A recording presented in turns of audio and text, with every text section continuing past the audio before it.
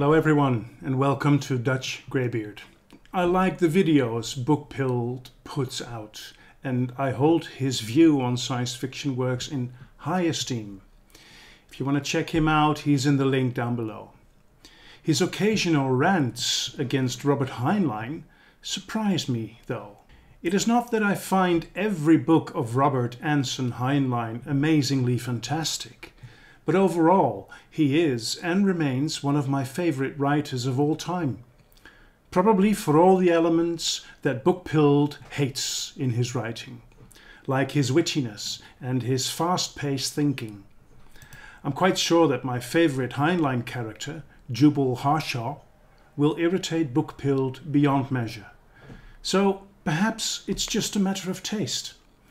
Nevertheless, Bookpilled's latest rant inspired me to make this video. I do not discredit Bookpilled's reading experience of Heinlein. I mean, everyone has got his own experience, right? I just want to present mine here as a sort of counterweight. I will show you all the Heinlein books that I read.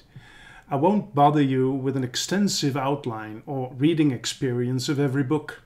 Just a few words for each book, and I'll highlight only a few to illustrate my appreciation of this writer. I started reading his works in the late summer of 2010 because of a passionate recommendation from a friend of mine. From August of that year until February of 2015, I read 36 of his books, if I didn't miscount. I also read the excellent biography written by William H. Patterson Jr. These are the 2 volumes that make up this very good biography. So I believe I am what you can call a fan. So the first one I read is Revolt in 2100, which is a sort of a 1984 a la Heinlein. I remember that I needed to get used to Heinlein's way of writing, but I instantly liked his dialogues. At that point I was not yet won over, but pleasantly surprised. In this same volume is the second book I read, of course, and that is Methuselah's Children. This one really got me on board of the Heinlein wagon. This story, where I got to meet Lazarus Long for the very first time, convinced me of Heinlein's mastery. The next book I read is The Door into Summer. The title alone rings to me as one of the best book titles ever. Protagonist Dan Davis has a cat called Petronius the Arbiter, or Pete for short. During wintertime, Pete tries all the cat flaps that Dan's house has, starkly believing that one of them has to lead to summer. There's time travel, there's intrigue, which leads to a surprising finale. In this book, I got familiar with Heinlein's crafty metaphor writing. 2 examples of that. Time travel was about as practical a solution to my difficulties as cutting your throat to cure a headache. Mr. Power loved me the way a croupier loves a sucker who keeps playing the zero. The next book I read, Stranger in a Strange Land, turned me into a lifetime fan of Heinlein. I did a mini review on my second Best Book of All Times video. You can check it out. This one holds spot number 10 on my top 22. I also read his Juveniles, some out of obligation and others because I really enjoyed the story. In most of his books, for a younger audience, Heinlein's philosophical streak is almost non-existent, which makes them less interesting for me altogether. The next Juveniles didn't do very much for me. Farmer in the Sky, Space Cadet, The Rolling Stones, Red Planet, Have Spacesuit, Will Travel, peculiar title, and Podkayne of Mars. This last one is mainly a strange book. It's obvious to me that writing these books were a chore for Heinlein. However, some of his Juveniles I really enjoyed a lot. There are Tunnel in the Sky, Starman Jones, The Starbeast. As long as there's star in the title, it's probably good for the younger readers at the time. Citizen of the Galaxy, Time for the Stars, and Between Planets. Now that we've got those out of the way, let's move on to his adult novels. Double Star. I like this one very much. As in much of Heinlein's work, the science in this novel is very outdated. Standard equipment for the entire crew of a spaceship is a slide rule. And a large archive consists of kilometers of microfiches. He wasn't very good on the science. Next, The Puppet Masters from 1951. Also a very good read. This is one of Heinlein's other strengths. His books are all very easy to read. The story is nice, without exception, and his language is not very highbrow. This book is Heinlein's version of an alien invasion, and underneath the story lies the theme of dignity of the individual. This book is a page-turner. It's humoristic, and there's a message. But Heinlein remains first and foremost a storyteller. Or, to put it in Heinlein's own words, the trick in sermonizing through fiction is not to let your sermon get in the way of the story. The latest Bookpilled rant concerned this novel from 1969, The Moon is a Harsh Mistress. I agree with a lot of his criticism of this book. The main POV is Manny, who talks without articles or pronouns, which makes it very tough to read. Again, the main theme here is regaining freedom through revolution, one of Heinlein's main themes. A good story, in a flawed wrapping. One of Heinlein's most famous novels, no doubt, is Starship Troopers from 1959. The first 100 pages made me think back on the movie An Officer and a Gentleman, when protagonist Johnny Rico, at the start of his military training, complains that his outfit is too big. His officer shuts him up with the words, "There are just two sizes in this army, too large and too small." Heinlein addresses questions like, can violence really be a solution to anything? I most enjoyed the scenes where Johnny's old schoolmaster, Mr. Dubois, takes the stage. The war against the alien bugs, for me, was secondary.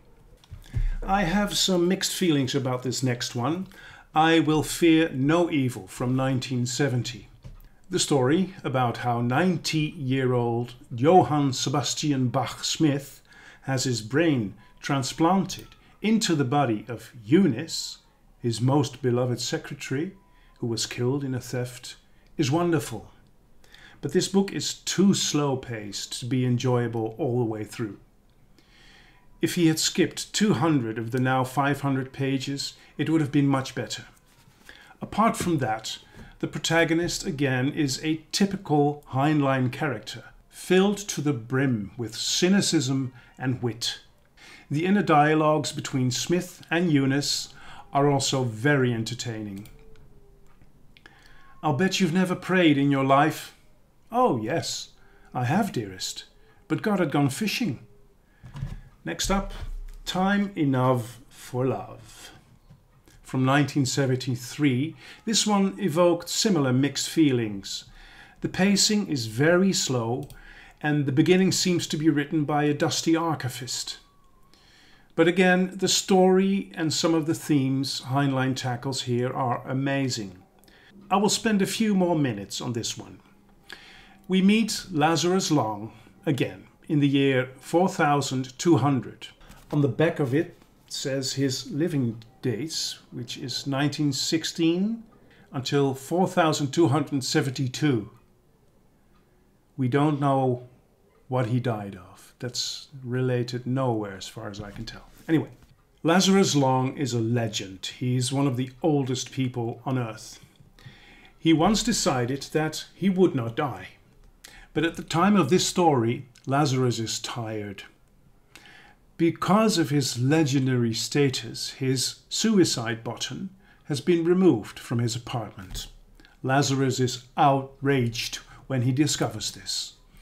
The main theme, death or living eternally, is wonderfully explored here. In a way, this book is somewhat of a jumbled mess. It is as if Heinlein threw together the various unpublished pieces about Lazarus Long he had written over the years into one book. On the other hand, precisely because of the unconventional composition and content, you can see it as a masterpiece. Even if the framework in which the stories are told is a bit thin, the stories themselves are all masterpieces on their own. And all of Heinlein's ideas about the organization of a society, free thinking, free love, and much more are amply discussed. This book, once again, provoked me that Heinlein is an institution in itself. As one reviewer put it, if you decide to read him, you will have to do it on his terms. And so it is. He makes laws of life and laws of writing. His creativity in this regard is limitless. His latest novel, To Sail Beyond the Sunset from 1987, consists of the memories of the mother of Lazarus Long, Maureen Johnson Smith Long. This book is mainly, again, about freedom with regard to society, human relations, and so forth. I also read some novels that didn't really impress me very much, so I'll skip through them real quick here. I'll also mention the books here that I never wrote a reading experience about. I don't remember enough of those to say something worthwhile. Sixth column is one of those I regard as not a fully fledged Heinlein novel. For Us, the Living. Then there are some story collections, which I'll show quickly and then move on. The Man Who Sold the Moon, which is also in this volume, but this is mainly for Orphans of the Sky. Then we have The Green Hills of Earth and The Menace of Earth. The Fantasies of Robert Heinlein. There are some very nice stories in this one. And we have Requiem, which is partly written by Heinlein and partly written by other people. Expanded Universe. And finally, Assignment in Eternity. I even DNF'd a Heinlein once, namely The Number of the Beast. My friend who recommended Heinlein to me was adamant in stating that this was the ultimate best book Heinlein ever wrote. It sat on my bookshelves for a long time, where it matured like a good wine, until I finally decided to immerse myself in this pièce de résistance. I struggled on until page 300. In the margin, I wrote things like more suitable for mathematicians or enough already with the witticism. This book is mainly filled with references to exactly to what? If the references are unfamiliar territory, the whole book misses its mark. At least that's what it did for me. One of his most spiritual novels is Beyond This Horizon. It's one of his very early ones from 1942. I enjoyed this one very much. One of his most peculiar novels is Glory Road, which may best be categorized as fantasy instead of science fiction. Heinlein always said that he wrote speculative fiction, which is as good a term as any. This is also one of my absolute favorites by this amazing author. These last years, Heinlein has not been on my radar so much anymore, but I have more than fond memories of reading him. Recently, inspired by Bookpilled's version of Heinlein, I picked up Grumbles from the Grave with this wonderful Michael Whelan cover. This is an edited collection of his letters. And I have 4 more books that have been slumbering on my bookshelves, which I will probably pick up one of these days, again inspired by Bookpilled. These are The Cat Who Walks Through Walls, nice title, Job, a comedy of justice, and Friday, and finally Tramp Royale. This final one isn't a novel but a travel memoir that he didn't publish during his life. I would like to finish this Heinlein tribute with my second favorite novel of his, which is Farnham's Freehold. It was published in 1964, my birth year, and it covers topics like racism, totalitarian societies, freedom, incest, just to name a few. During a nuclear attack, Hugh Farnham and his family hide in his self-built bomb shelter. They miraculously survive, as does Hugh's cat, Dr. Livingstone, I presume, or Duck for short.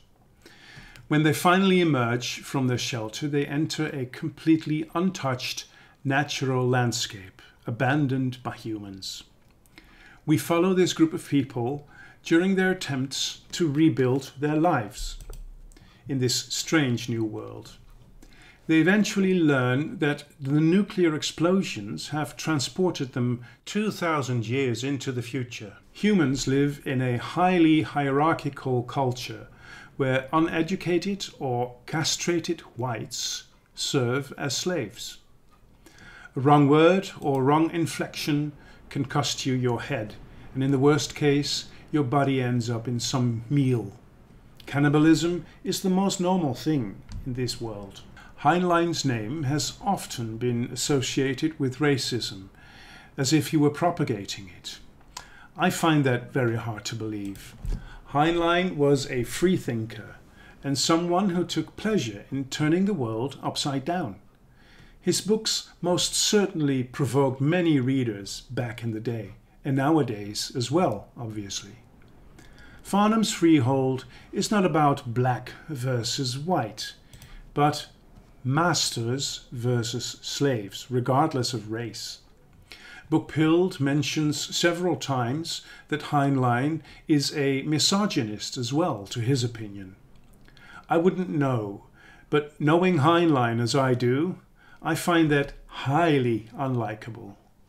My impression of his view on women is more woke than many give him credit for. Because of his provocative characters, I would say that Heinlein is often misunderstood. Farnham's Freehold offers the lightning-fast, witty wordplay that Heinlein has patented. A beautiful comparison emerges when Farnham tries to explain one of the characters that his resistance against the 1984-ish dictatorial regime is futile. If a grasshopper tries to fight a lawnmower, one may admire his courage, but not his judgment. So, this is my Heinlein tribute. I hope you enjoyed this video. Thanks for watching. Until we meet again at Dutch Greybeard. Enough already with the